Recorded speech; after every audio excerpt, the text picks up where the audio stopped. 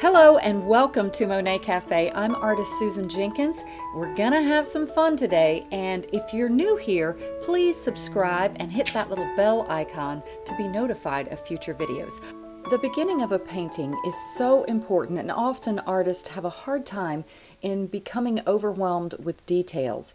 And I have found that blocking things in with large shapes and working somewhat geometrically can be a huge advantage for a successful painting overall. So join me in this lesson where I will do just that. As I work from this reference photo, that could quite possibly cause us to get overwhelmed by how many daisies and how much detail was in the field. So let's get started with the supplies that I used, and we'll get right into this lesson. For this lesson you can use whatever you have, but I happen to be using a piece of pastel matte, and I'm using white. I had not used white but I think once before this painting, and the reason I love working on the white is I can tone it whatever color that I want. Pastel matte also comes in colors, and I love that they have a little piece of glassine between each page if you wanted to use it for protection for your painting. Now I'll be toning mine with these Daler Rowney acrylic inks. I'll be mixing a few colors, and also I'm using my Chinese watercolor brush, but any kind of watercolor brush would do. I just like that this has a wide amount of bristles that holds a lot of water and color. Of course, I'm using some water and some paper towels just to dab my brush on. Now what I'm doing is I'm mixing up the Indian yellow. I believe I'm going to mix it up with the red that I had, and I really like this combination, but I also really love the fluorescent pink and the Indian yellow. That's the red. So I simply combined the two, and I did add some water to this. I don't think you can see me doing it here, but because I'm not doing a wet underpainting, the paper's still dry. See how that goes on just kind of thick? So I start adding water to it with my strokes, and see how that's much more fluid. So what I'm doing basically is I'm just kind of toning the paper, and then I do basically a little bit of a value study, nothing other than me just kind of, once again, this is about simplifying things and kind of making those geometric shapes. So I just sort of got in those background trees with an application with a little less water, getting in kind of some energetic strokes. We know that things in the foreground are typically darker in value and larger, taller grasses in the front. So this is just really kind of like a little very basic roadmap for me to begin, and it also sets the mood with that warm undercolor or complementary underpainting color. And that's a question I get so often. Why do you even do that if you're just going to cover it up with pastels anyway? And often I don't cover the whole thing up with pastels. You see a little bit of that peeking through.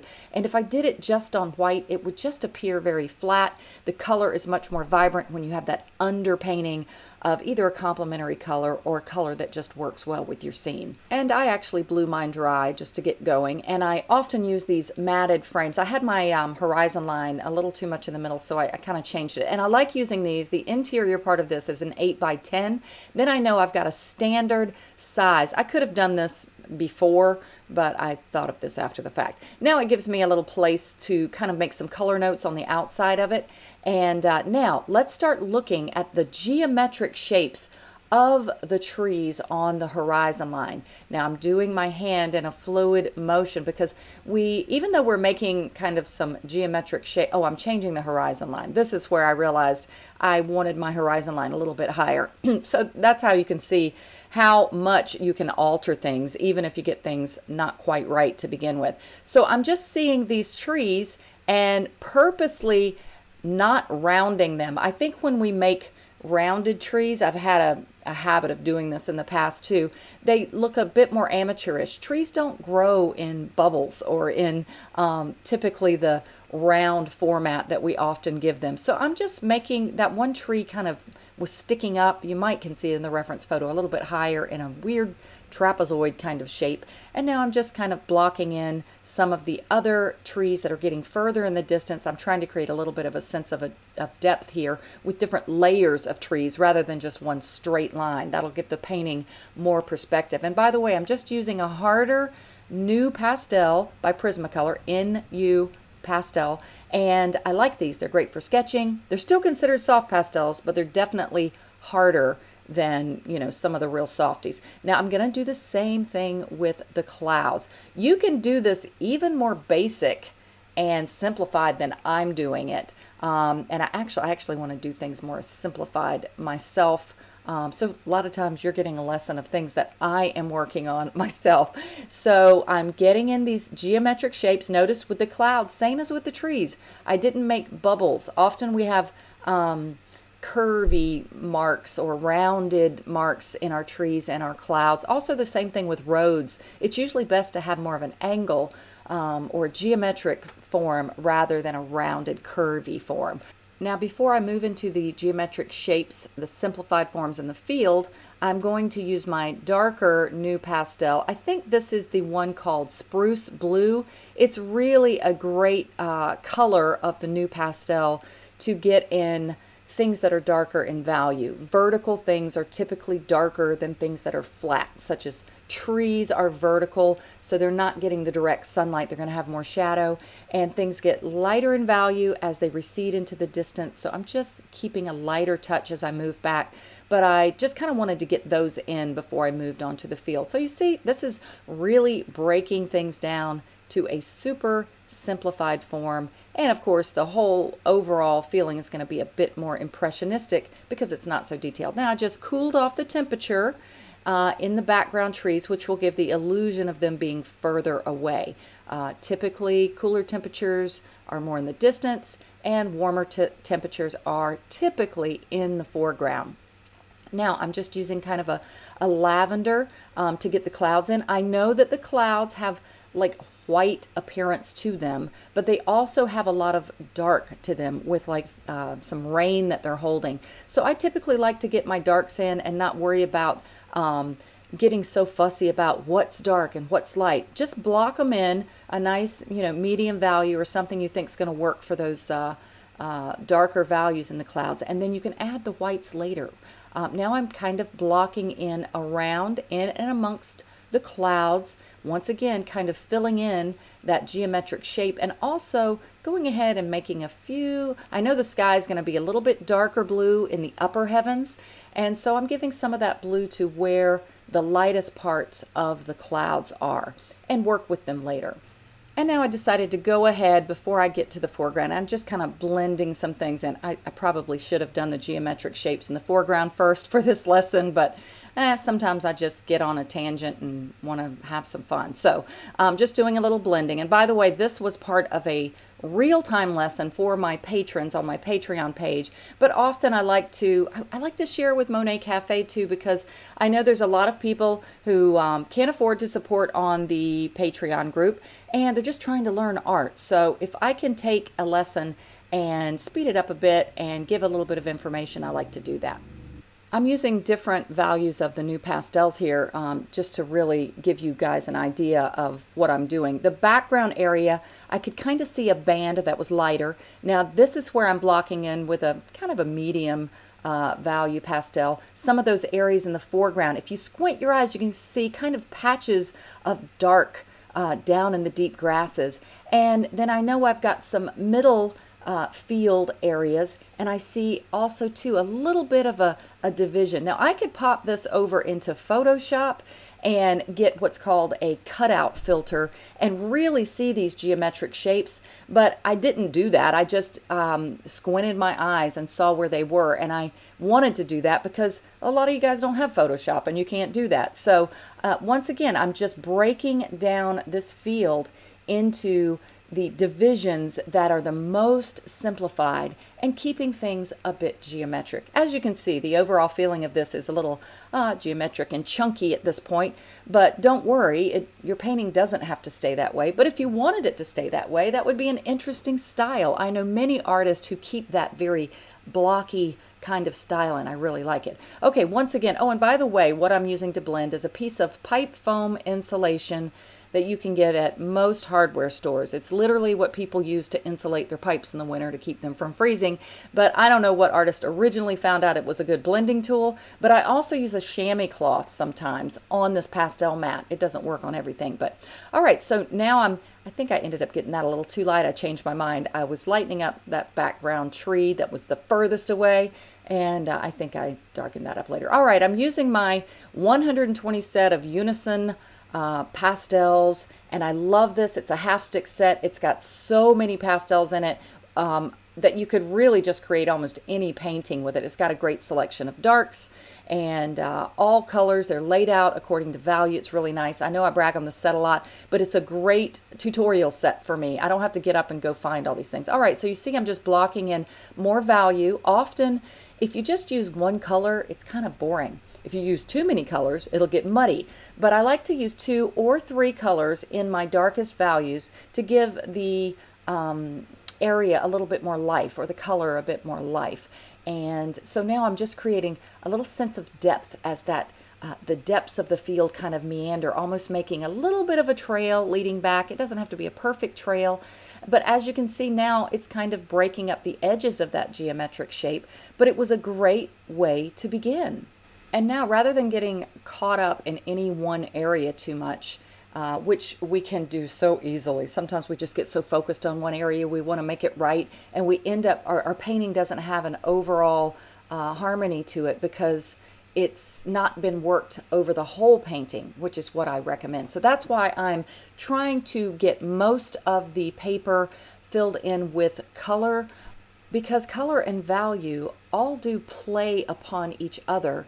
And if you get too into one area, your painting can lose its congruency with color and value as well. So it's good to just get something in, focus on value first, get your value right. Even if you don't have the right colors in front of you, color is a lot more flexible than value. So get those values right. Now typically in skies, I know that they are darker in the heavens in value and they're cooler in color temperature. So that's why the strokes I made at the top up there where I'm kind of blending over it now are a little bit more of a cool blue, and they're gradually moving down to a teal blue or turquoise blue as I go down to the horizon, because skies at the horizon line are typically warmer in color temperature and lighter in value. So from the heavens, you're going cooler and darker in value, down, gradually going to warmer and lighter in color and temperature.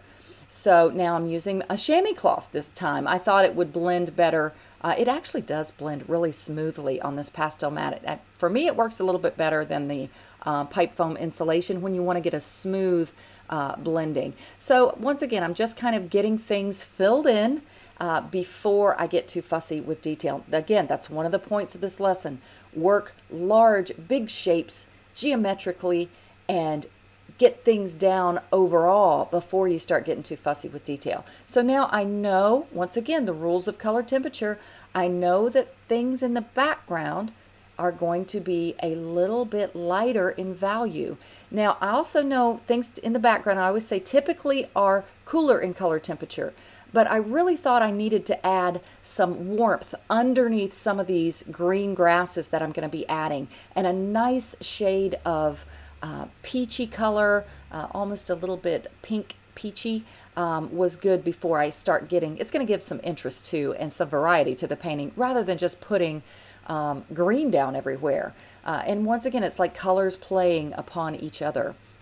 And I do already have that beautiful gold complementary color underneath, but in some spaces or places I decided to add a little bit of a darker color underneath.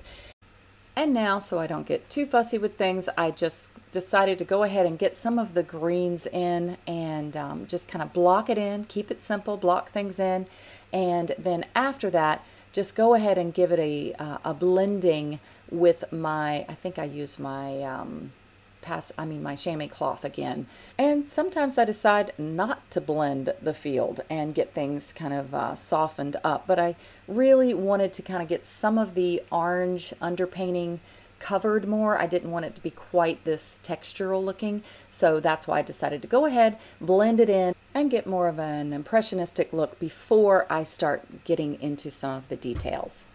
At this point, I am going to speed up the rest of this lesson because the main focus was on simple geometric beginnings that can help you break things down and not get overwhelmed by subject matter that's too difficult. I think you could do this technique with any painting, and it really is the best way to work. Now, I've seen artists who can start a painting, literally start like a portrait, and they start in one eye and they gradually move out and they get the painting completed in little sections, and I'm always amazed at how they do that, and often they do it quite well, and the painting does have harmony to it.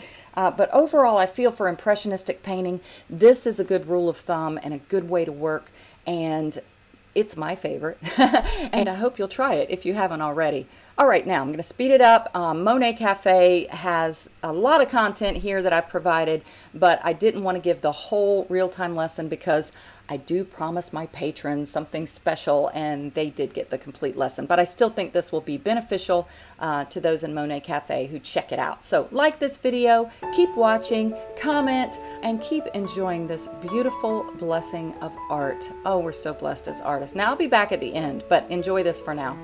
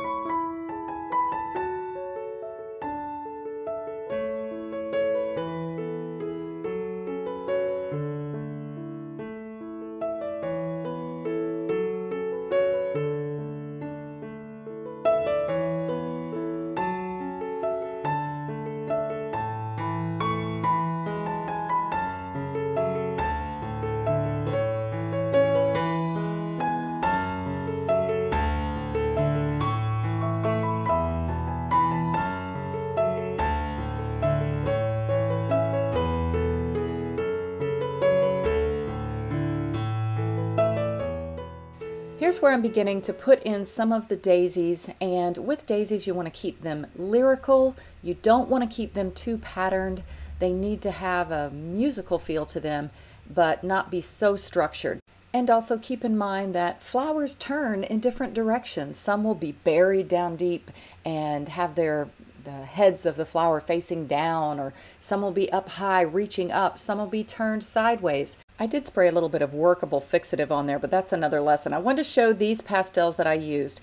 None of them are white, if you notice. They're kind of neutral and different values. I'm using the darkest one right here that I showed for more of the white-ish flowers that are more buried down in the grasses in the foreground. When something's down deep in the grasses, they're going to be in shadow, and typically they're more neutralized in color and they're a little darker in value.